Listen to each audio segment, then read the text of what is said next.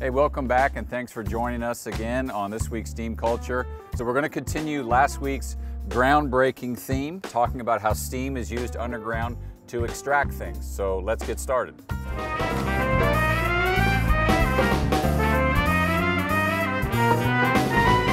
So last week we talked about steam-assisted gravity drainage that removed oil from the oil sands. And this week we're talking about something called steam-enhanced extraction, or SEE for short.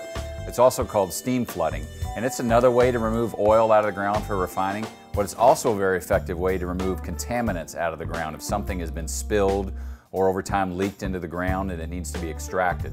Essentially what happens is there's lots of wells, steam wells, drilled into the ground, and then there's what's called extraction wells.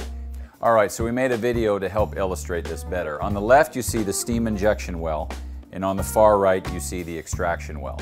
Now high pressure steam is sent down that steam well, and as it comes out and hits the rock, it starts to work through all the fissures and cracks, and it starts to give up some of its heat, and it turns into more of hot water. And as the hot water gets farther away from the steam source, it turns into cold water.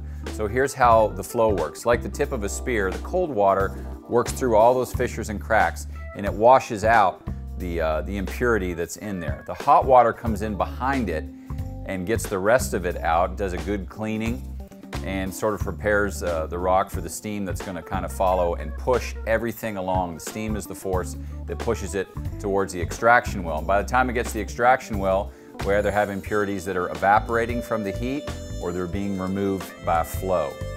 So hope you enjoyed that video. It would help me understand it a little better. Now, WARE is privileged to be involved in a very cool and interesting project where steam flooding or steam extraction is being used. So down below in the description you'll see a link where you're going to get a lot more information from some very smart people that are going to explain the history of how the project started and how it's all going to work. I think it's a great video. I'd like you guys to watch it. So thanks for joining us this week. Keep sending me emails at steamculture@wareinc.com. Keep liking and sharing our videos and keep tuning in here every Friday. I'd like to see you next week.